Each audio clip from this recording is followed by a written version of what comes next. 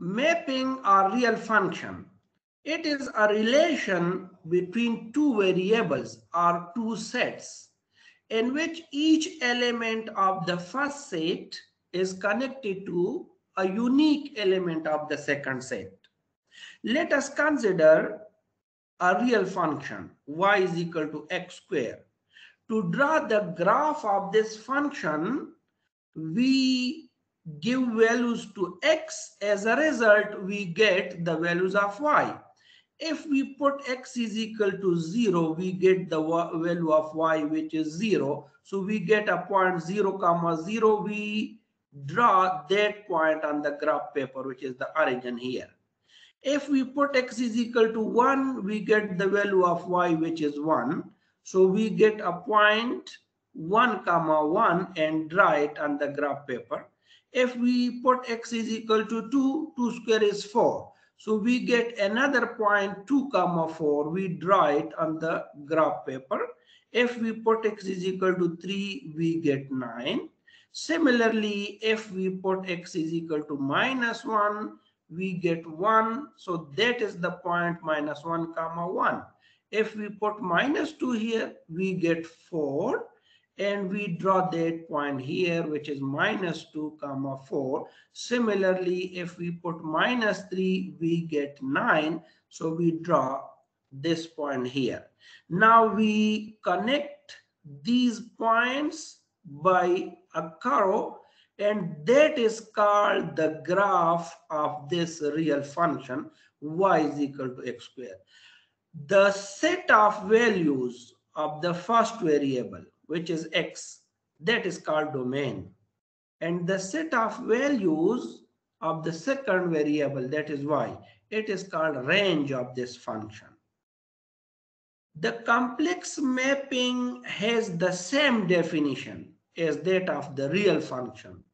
The difference is that its domain as well as range will be the set of complex numbers. However, to draw the graph of a complex mapping, it is totally different from the graph of the real function. Because for a complex function, we need a plane in xy, which is two-dimensional plane, and we need another plane in uv, which is also two-dimensional plane. So this is actually a plane of four-dimensional, which is not possible to draw on a graph paper. So what we do, we consider two planes. One is called z plane in xy, the other is called w plane in uv. Now we substitute the value of x1 and y1 here. Let us say the value of x is x1 and y is y1. So we draw that point here. Now putting x is equal to x1, y is equal to y1 in u, we get u1. Putting the value of x is equal to x1, y is equal to y1 in v, we get the value of v1. So from this we get a point here, which is u1, v1. So we combine or connect this point of the xy plane to this point in the uv plane. Similarly, we give values to xy, we get a point x2, y2 in the xy plane, and with the help of this we get the values u2, v2 in the w plane, and so on. Let us draw the graph of a complex function f of z is equal to z square under the condition that y is equal to 1. Before to draw the graph, we must simplify this function in such a way to get the value of u and v. So we substitute z is equal to x plus iota y on both sides, and then expanding this whole square, and after simplification we get this thing. Now we are given that y is equal to 1, so put y is equal to 1 on both sides. We have f of x plus 1 iota is equal to x square minus 1 plus 2x iota. Now since w is equal to f of z we have obtained it here, and w is u plus iota v. Comparing the real and imaginary parts on both sides, we get two equations. From equation 2, we can obtain the value of x. Substituting this value in 1, we get, after simplification, a relation between u and v. And now we are in the position to draw the graph. First of all, let us consider the z-plane, which is in xy. Now, since it is given that y is equal to 1, so we can just draw a straight line passing from y is equal to 1, and that is the graph. On this line, y is 1, but x is changing. The second method is that since z is equal to x plus iota y, but y is given which is 1, so we have z is equal to x comma 1. Now y is fixed which is 1, and giving values to x, we get different points. Plotting these points on the graph paper and passing a curve from these points, again we get the same straight line which is passing from y is equal to 1 and parallel to x-axis. Let us draw the graph in the w plane.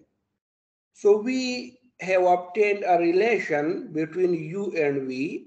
Let us substitute different values of u here. First we put u is equal to minus 1 and we get v is equal to 0. That is the first point, minus 1 comma 0. Let us plot this point on the graph paper. Now substitute u is equal to 0 here. So we get two values of v, plus minus 2. So these are 2 points, 0 comma plus 2, which is this point, and 0 comma minus 2, which is this point. Similarly, we substitute u is equal to 1. We get this point, which is plus minus 2.8. We plot this point on the graph paper. So this is 1 comma plus 2.8, and this point is 1 comma minus 2.8. Now substitute u is equal to 2, we get this point, u is equal to 3, we get this point. Plotting all these points on the graph paper and passing a curve from these points, we get the graph of this relation. And we can see that with the help of a complex function, we transform a straight line parallel to the x-axis from the z-plane to a parabola in the w-plane. Conformal mapping. Consider a complex function f of z and draw the graph of this complex function. Let us, under some condition, the graph of this function in the z-plane is a curve C1 whose image in the w-plane is R1. And under some other condition, the graph of this function in the z-plane is a curve C2 whose image in the w-plane is R2.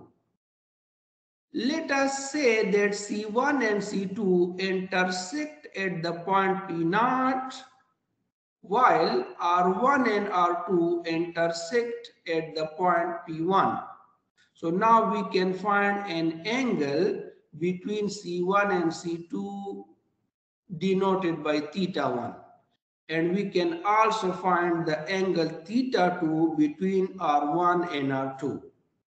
If the angle theta 1 is equal to the angle theta 2 in the sense of magnitude as well as direction, then the mapping of this complex function f of z is called a conformal mapping.